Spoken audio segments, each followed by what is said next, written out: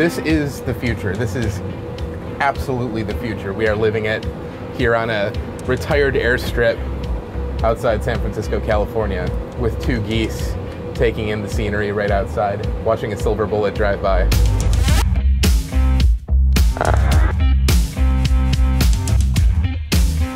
We're at Formal Naval Air Station Alameda, and the reason we're here today is because we're going to be taking a look at the Mercedes F-015 Luxury in Motion. Now, this is the vehicle that debuted at CES a few weeks ago to a huge reaction for a couple of reasons. One, it's self-driving. Two, it really does look like it's from the future. It looks like nothing that we've ever seen before. We're actually going to have a chance to drive it today, and hopefully we don't die. It's not a street legal car. That's why we're out here in this place. So let's hope everything goes according to plan. Almost everything about the F-015 is designed with autonomous driving in mind. From the outside, you can barely tell there are windows for passengers to see out of it all. They're there, but a metallic coating makes it look like uninterrupted flowing metal from top to bottom.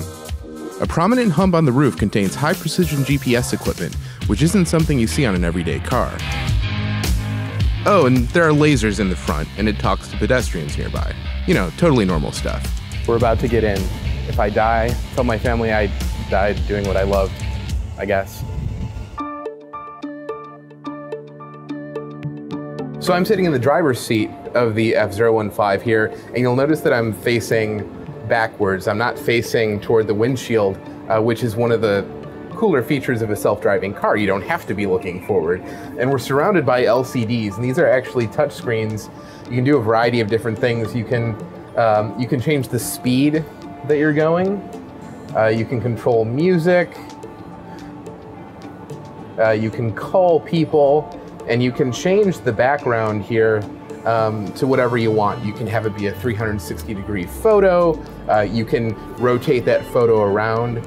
So there's a retractable table in here that can serve all four passengers, and they can play games so that as you're driving, you're just sort of like having fun.